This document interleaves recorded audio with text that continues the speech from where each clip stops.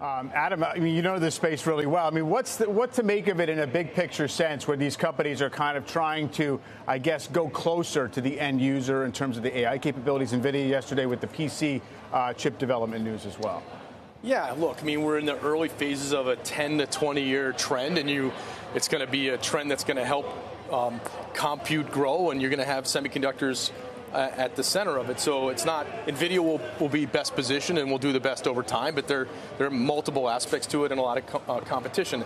I think the easiest thing to say is everyone wants to compete against Intel because they've been basically, let's say, the single worst steward of capital of any public company in the last 25 years, and on top of it, hubristic. So it's been very easy to go in there and gain share from them, and I'm not surprised to see NVIDIA mention that yesterday as basically a superior company over the last 10 plus years at a minimum.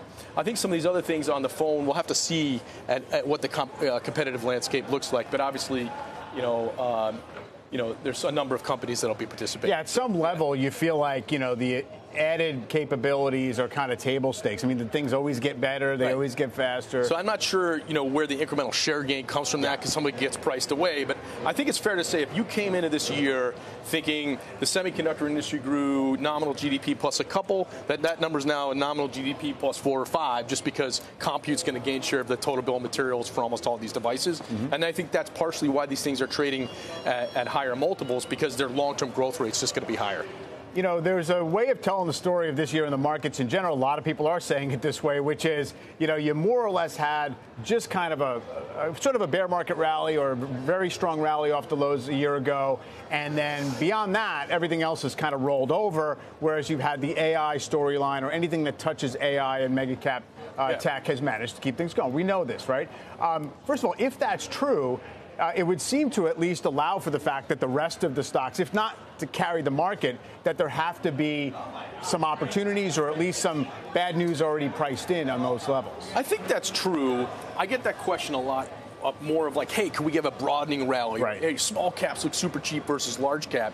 If you look at our last couple of weeks, we've written about this. I just don't think the small caps are that cheap because when I parse it out by growth versus value, growth looks a little expensive for both small and large. Value looks cheap for both. When I parse it out by quality, the mega cap quality are just much better than the small cap quality. They generate more free cash flow. They have higher margin. They command an asymmetrically higher multiple. So I don't think you get that broadening rally until we're closer or more in the downturn. When I don't know, the old blood on the streets phrase, like you really need to have things much worse. Then you could dream that their margin expansion that after that will be better. In the interim, I think the big guys we'll see with some of them in an hour or two here are probably going to have just as good results, if not better, than the small caps. And what makes small caps work is their margins go up more. So which is it? Is it labor? Is it materials? Is it depreciation? Is it pricing and mix? None of that looks like a great cocktail in the next quarter or two on a relative basis. So I'm in the camp that the market goes up and the big seven participate at least pro rata. Yeah, at least that's my view. It's pretty hard for it to be otherwise. At least for now. Yeah, agreed. Let's bring in CNBC contributor Bryn Talkington of Requisite Capital Management for more on this. And Bryn, just in general, I mean, I know you're an owner of things like Microsoft and NVIDIA. How do you think they are positioned as we're about to get this latest little update of fundamental news?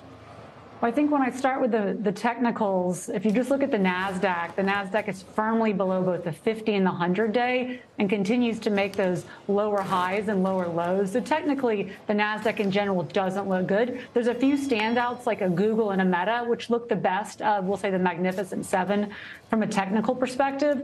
So I go into Microsoft's earnings today that when you look back the last 2 quarters, to me, the key word that Satya and team talked about was optimization, meaning that clients have been optimizing their spend, meaning to me spending less. While last quarter we definitely saw with Microsoft, the CapEx is picking up, mostly going to AI. And so I think you have this somewhat of a juxtaposition that overall the clients of Microsoft are optimizing while Microsoft is spending for the future. So they're going to spend more today to try to earn more in the future on AI. So I know that the street's looking for about 8.7% revenue growth.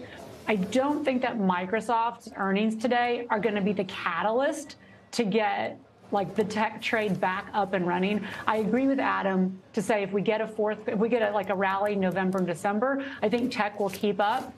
But Mike, when I look back, Microsoft is flat over the last 2 years. So although we love to talk about the year-to-date performance of some of these tech stocks, if you held Microsoft from November of 2021 to today, you're flat. So I think you've really just seen a reversion and a kind of a catch-up of being at that high in 2021.